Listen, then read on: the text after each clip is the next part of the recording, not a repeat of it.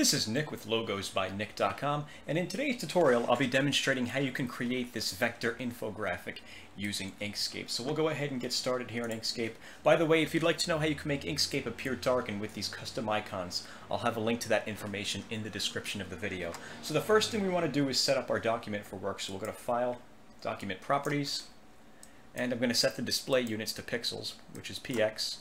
And I'm going to turn off the page border visibility and then close out of that menu. And then we'll go to View. We'll want Custom selected, and then View, Zoom, View, Zoom, Zoom in at 1:1. Then we'll open the Align and Distribute menu with this button up here. We'll want Last Selected chosen from that drop down, and then we'll open up the Edit Objects, Colors, Gradients, and Stroke menu with that button right there. So the first thing we're going to do is draw a rectangle. So let's grab the Squares and Rectangles tool. I'm just going to click and drag on the canvas to draw a rectangle like that. And I'll go back to the Select tool. And with the Select tool selected, I'll go to Path, Object to Path. And then I'll change the width right here.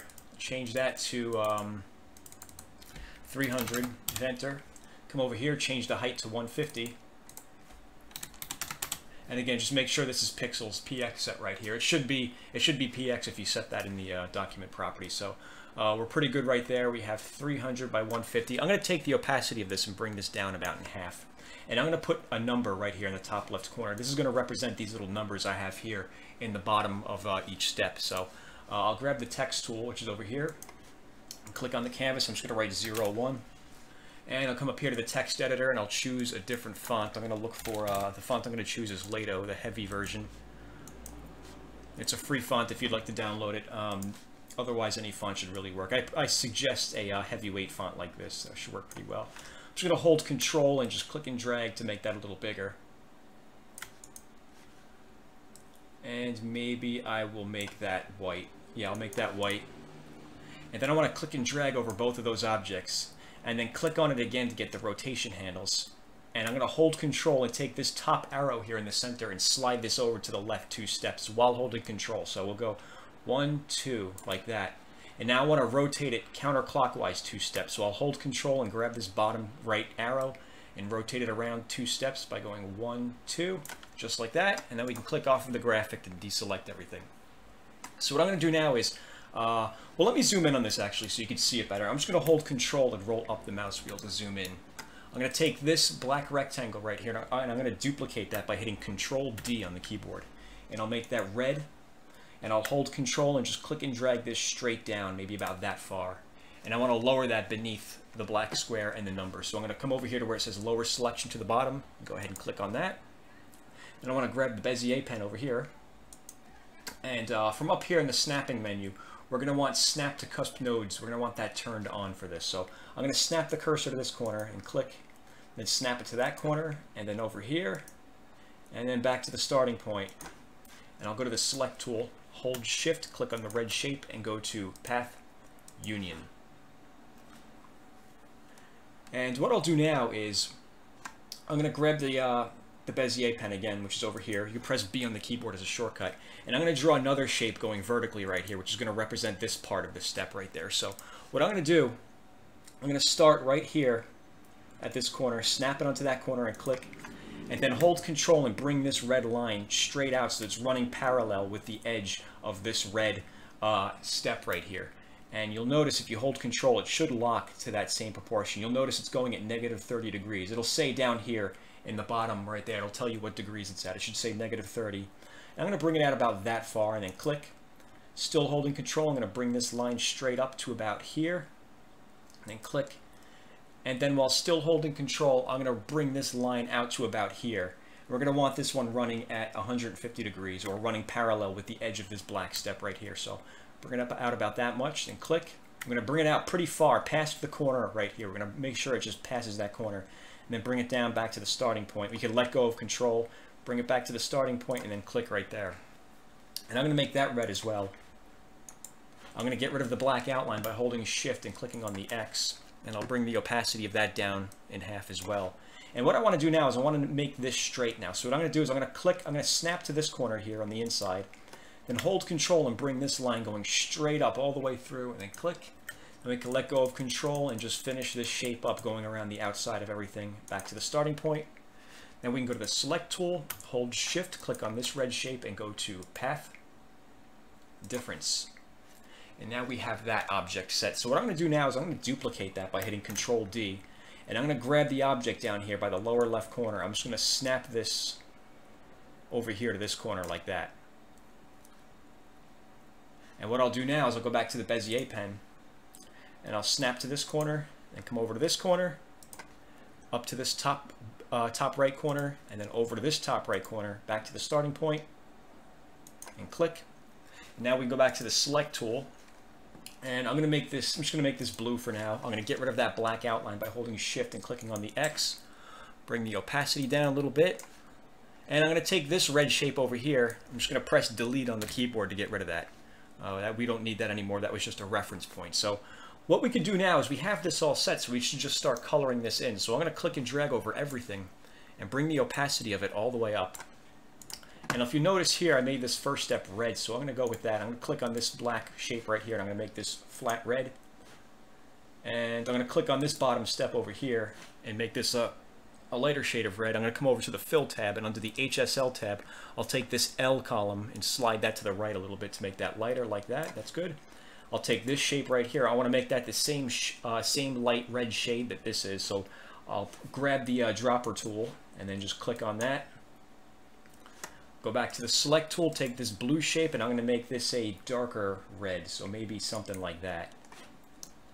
And that's pretty good right there. If you notice, I put a little bit of like a shadow being casted down over here. So I'm going to create that next. So I'll come over here to the Bezier pen, snap to this corner right here, and then just hold Control and bring this line out at a negative 135 degree angle.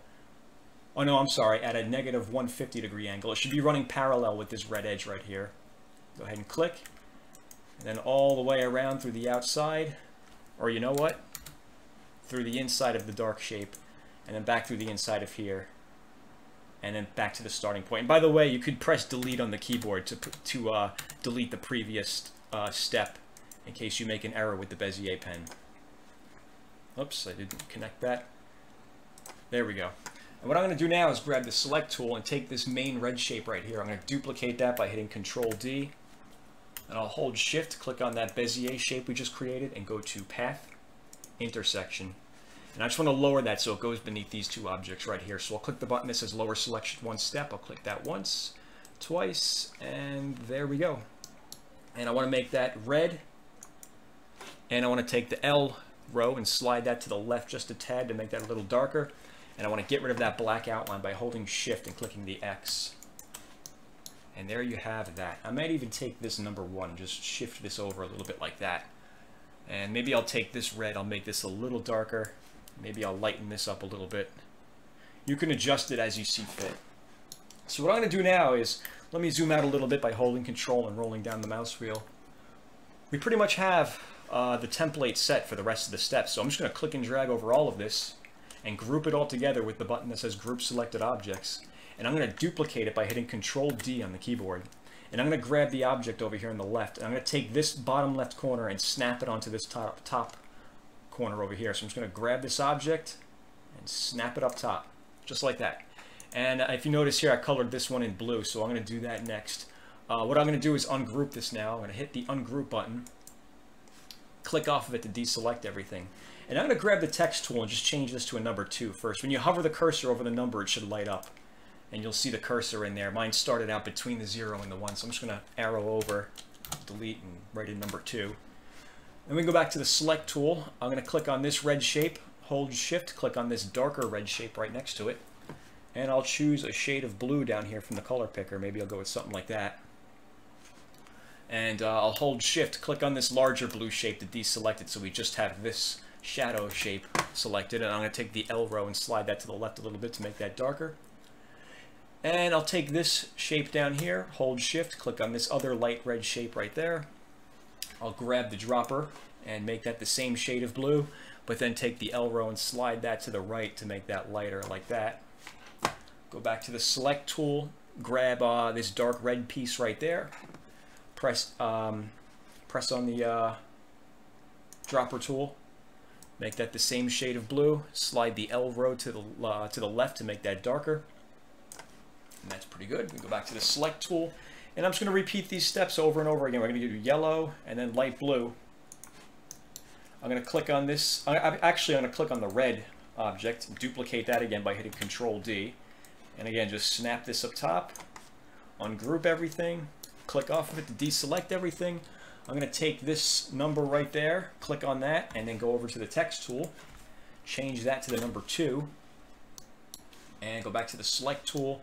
I will then click on this red shape, hold shift, click on the other red shape, and I'll make this a shade of yellow.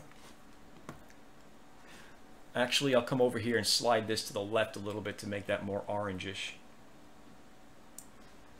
Click off of that to deselect, take this shape right here and make that a little darker, like that. Then I'll take this light red shape right here, hold shift, click on the other light red shape, and I'll make that one yellow. Maybe I'll slide that to the right a little bit to make that a little lighter. And maybe I will click on that and lighten that up a little bit. I went a little too far with the orange there. I think that's pretty good. I'll have to lighten that up as well. You can adjust these as you see fit. It's hard for me to give you exact... I mean, I guess I could give you the exact numbers right here. FB7900, but it's best to just play with it yourself and get a feel for how the colors work. I'll click on this red shape now. Go to the dropper tool. Click on this orange shape right here. I'll make that a little darker. Maybe I'll add a splash of red to that. That looks pretty good. And again, we got to go back to the text tool. Click on that and then just change that to a number 3. Go back to the select tool. And one more would be this light blue shape right there. So I'll click on this red object, hit Control D, snap it up top right here, ungroup it, click off of it to deselect. The steps should be pretty self-explanatory at this point. Click on that, hold shift, click on that. Make this light blue. Deselect this one by holding shift and clicking on it and make that one a little darker. Click on the 2 red, the light red shapes right there. Grab the dropper, make them lighter. Lighten that up a little bit. Let me go back to the select tool and make that. That's a little too dark. That's pretty good now. I'll take that red shape right there, grab the dropper, make that a little darker. And all we have to do now is put a little piece up top here. Actually, you know what? I have to make that the number 4. So I'll go back to the text tool, click on that, and change that to a 4. And now we just got to put this little piece up top here to finish this thing off. So what I'm going to do is go to the select tool. I'll take this light blue piece right here that runs vertical. I'll duplicate that by hitting Control D. And I'll snap this over here to the right side so we can use that as a reference point. And I'll go back to the Bezier pen and just draw a shape that connects those corners together of those 2 light blue vertical shapes right there. Back to the starting point. I'll go to the dropper tool, make that the same shade of blue this is. Go back to the select tool, maybe lighten that up a little bit. Hold shift and actually, you know what? I got to come back over here. Hold shift and click on this X on the far left to get rid of that. And now we can go back. We can go back over here to this shape and just press delete on the keyboard to get rid of that. And now because we don't need that anymore.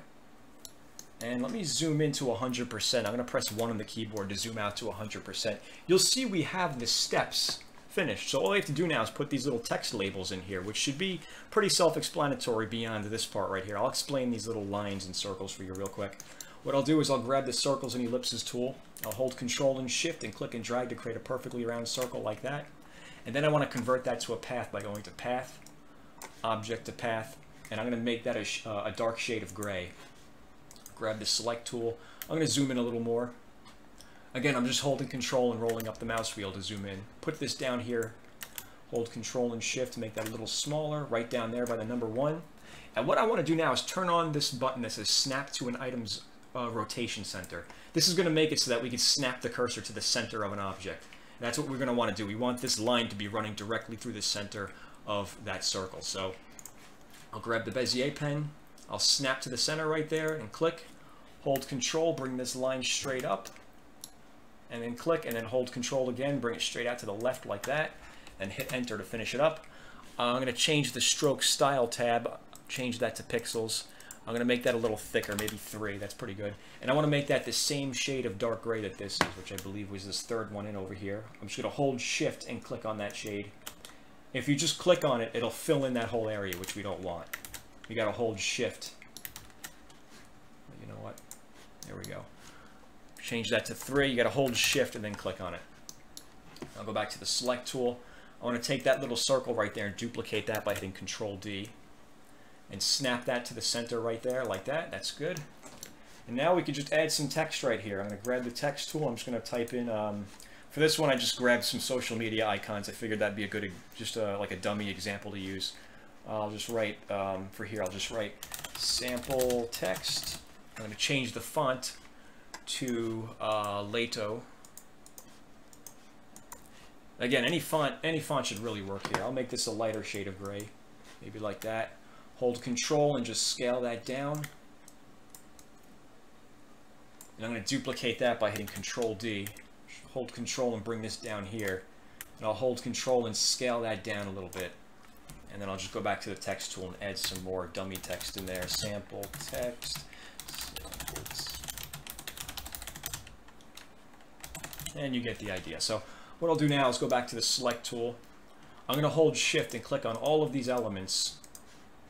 The lines, the circles, the text, group it all together by hitting Control G on the keyboard.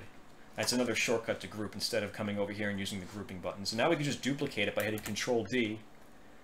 Click and drag it over here. Control D, click and drag this over here. Control D, and then over there. And now you can just go and ungroup all of these and go and edit the text as you see fit. Ungroup that one. Let me zoom out, and you can, as you can see, we are finished. We have created our steps infographic using Inkscape. So if you have any questions, let me know. And as always, thanks for watching.